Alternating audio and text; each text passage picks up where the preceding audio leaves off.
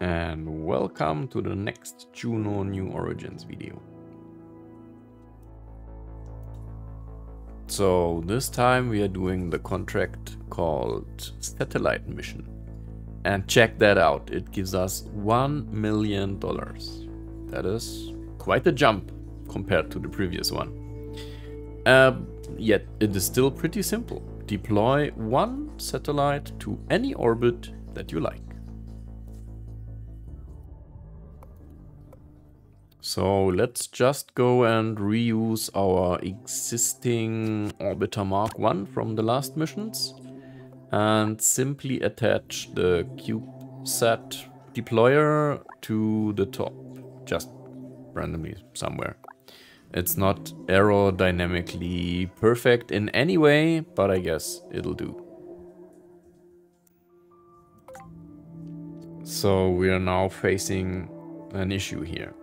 The CubeSat deployer is a stage. So now we have 4 stages instead of 3. But we can only have a maximum number of 3 stages with the current tech that we have. So what do we do? What's the solution? My attempt is to just remove the first stage, the solid rocket stage, and make the second liquid fuel stage bigger. Hopefully we will still be able to reach orbit with that configuration.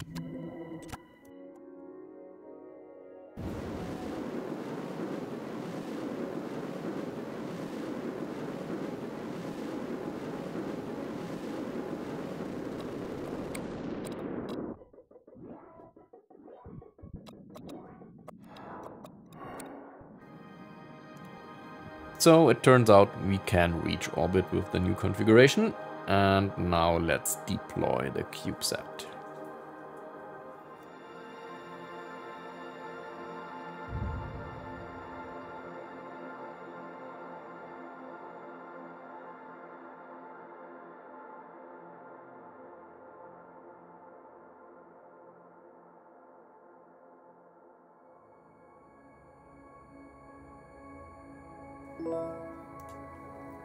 That is 20 tech points into our pocket and $800,000. Nice.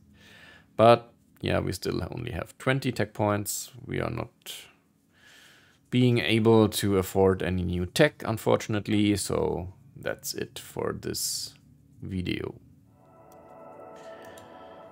Again, thanks for watching and see you in the next video. Bye bye.